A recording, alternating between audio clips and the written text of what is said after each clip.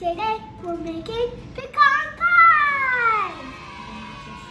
Pecan pies. We're making thankful pie! Thankful pies. Did you know that Thanksgiving is my favorite holiday in the entire year? No. Yes, I think it's just so wonderful to be able to have a whole day dedicated to being thankful and grateful for our lives and just everything that we get to do, like baking, right? Like a dance party day. Like a dance party. Do you want to walk our bakers through the list of ingredients we have here? Uh-huh. We have eggs, brown sugar, a pie pan, pecans, corn oil, syrup, butter, and we also have vegetable shortening, vanilla extract, some cinnamon and salt in there, melted butter, and then we have some water and also some flour with a pinch of salt. So we got to make the pie crust and then we have to make the filling. So first things first, we got to make the pie crust because it has to chill for a little bit.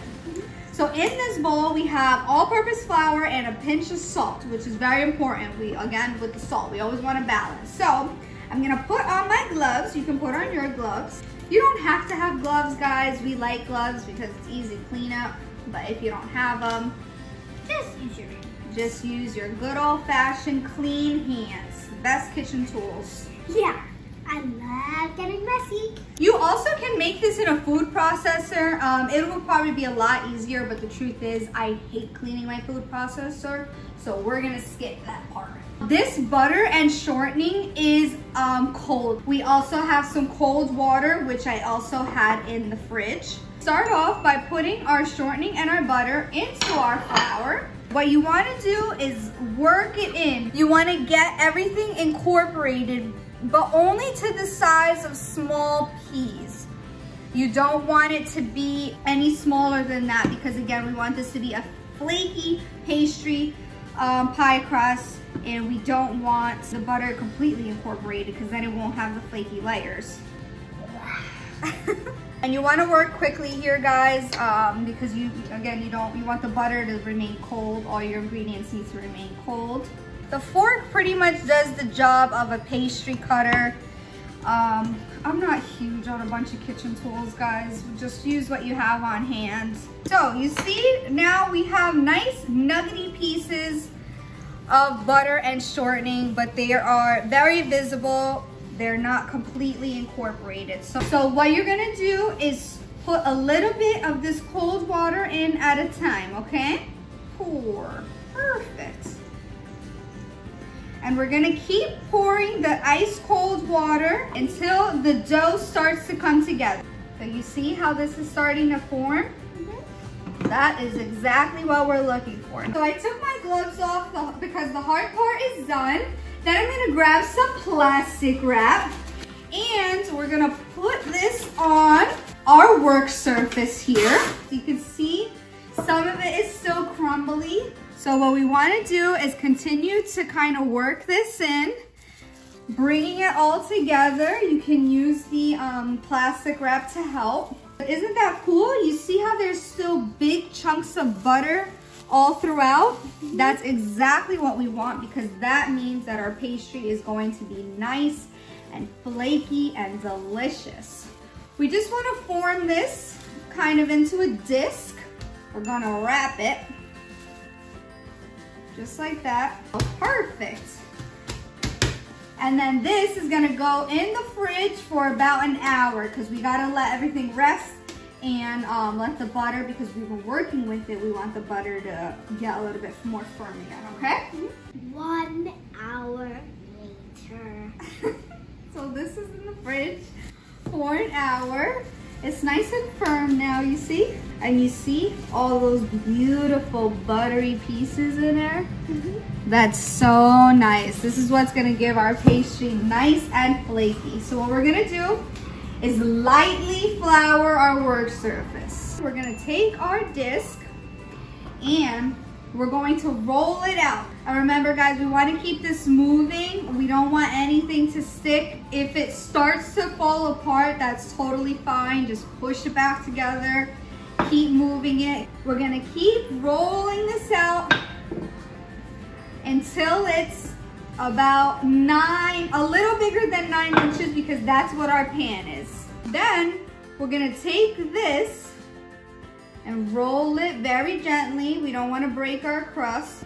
And then we're gonna roll this out. Perfect.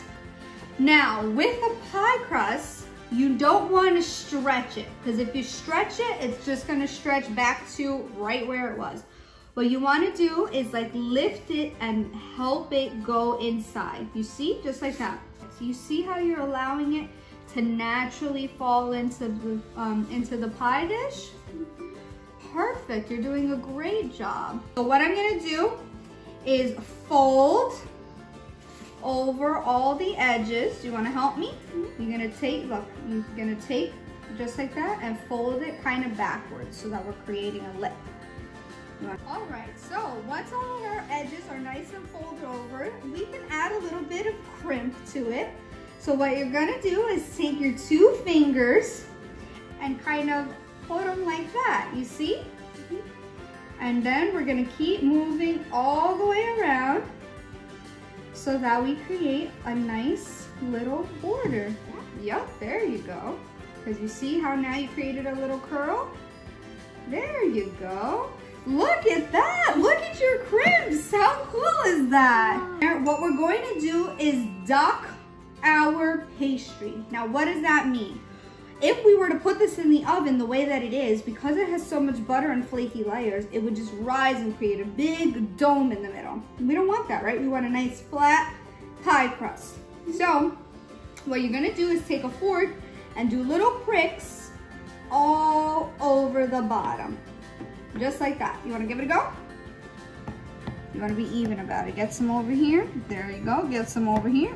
Okay, now that we finished docking this, we're actually gonna put this in the fridge to chill for a little bit while we make our filling. Sounds good? Uh-huh. Okay. Put it in the freezy, fridge. We're gonna start by cracking some eggs. Good job. Okay, we got 1 egg.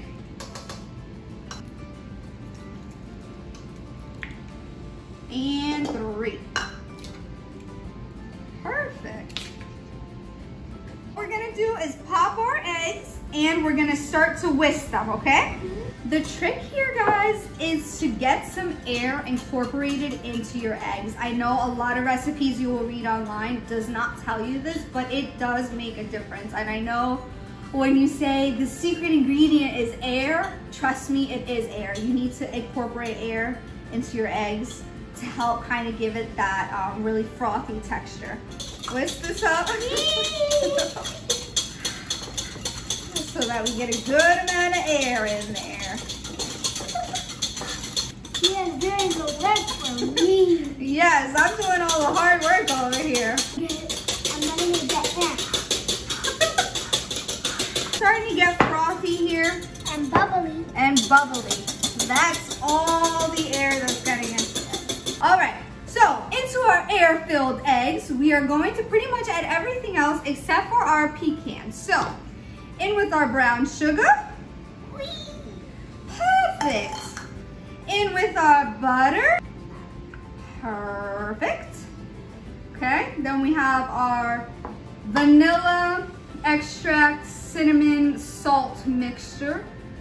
And last, but certainly not least, our corn syrup.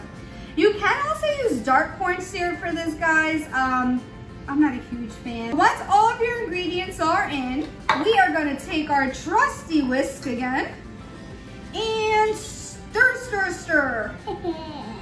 Oh, I'm sorry, not turkey. I'm making a turkey.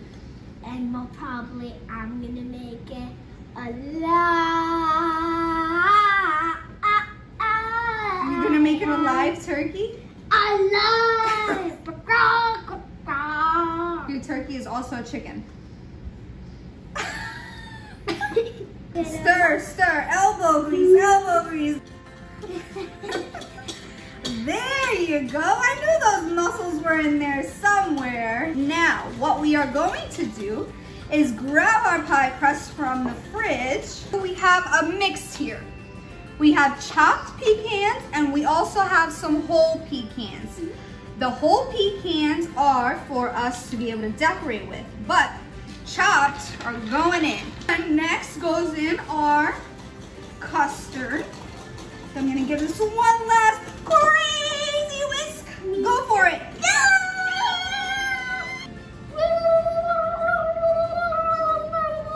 How delicious. Okay, then we're just gonna take a few, just a few, and we're gonna place them around.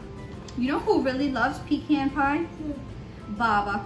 Oh, for sure. Yeah, every year I make it for him. Let's make this pecan a wish.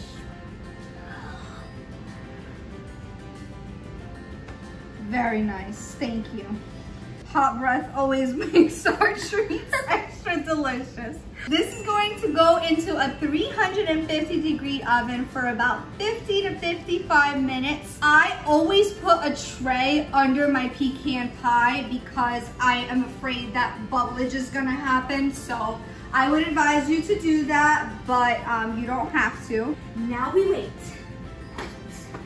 The pie is ready to come out now. 1 hour later. All right. Oh my gosh, it smells so good. All right, we're gonna let that cool for a good 45 minutes to an hour. Hey, Thea. Yeah, you baby. know what's my favorite part of fall? What? The leaf shaded colors and the straw went like this. Oh my gosh! I gotta catch my breath. You blew me away. All right, guys, we're gonna let that cool and then we're gonna cut into it. Wow, doesn't this look amazing? Smells so good, right? Oh, it smells like cinnamon and just delicious nuttiness. While it was baking, guys, I forgot to mention to you, if you feel that your crust is becoming too browned, you could just take an aluminum foil and kind of like tent it around it. Listen to this crunch. Listen, listen. You ready? Ooh, you hear the crunch? Oh, God. This is going to be a real slice. And I want to try that crust over there. Oh yeah, me too. Oh gosh, this looks so good. Look at that. Seems like ginger. It does a little bit, right? But that's because of the cinnamon that we put in there. What do you think? Should we try a little bit? I really want to try this crust. Look here, look, there's a piece of crust right there. Cheers. It's so warm. Hold on. That's good, huh?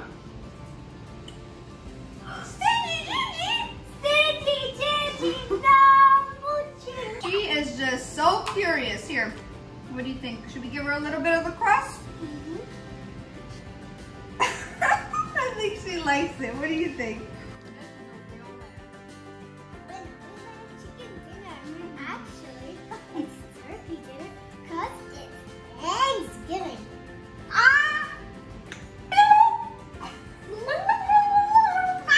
What are some of your favorite Thanksgiving traditions that we do? Say what we're thankful for. Yes, I love that part of Thanksgiving. It's one of our family traditions that we sit around our table and as we pray over our meal, we all go around and say what we're thankful for. What is something that you're thankful for this year? My sister. That's a good one. Yes. Lily's a real gem, isn't she? Jam, oh yeah. She brings so much joy and she is such a character, just like you are. She's so funny. And what is the sound she makes all the time when she eats food? Yes, just like in our last video, right? where she was just like, what are some of your favorite things that you like to do with your sister? Make obstacle courses and then we like do it together. That's really fun. Yeah, she does love to get into trouble, so obstacle courses, yes. I can see how that would be a good plan. One of the things that I'm most thankful for is my family, but most importantly, following my dreams. And this vision of baking with Dia came to me in a dream. And you and I have been baking since you were a little girl, like 2 years old. And it makes me so happy that every Thursday we get to show our viewers how much fun we have in the kitchen baking together, right? Well, from our family to yours, we wish you guys a very happy Thanksgiving!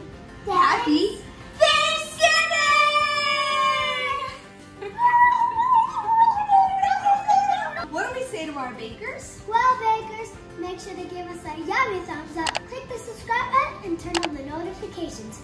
And don't forget to check out Instagram, yummy thumbs up. Till next time, bakers. Ciao for now.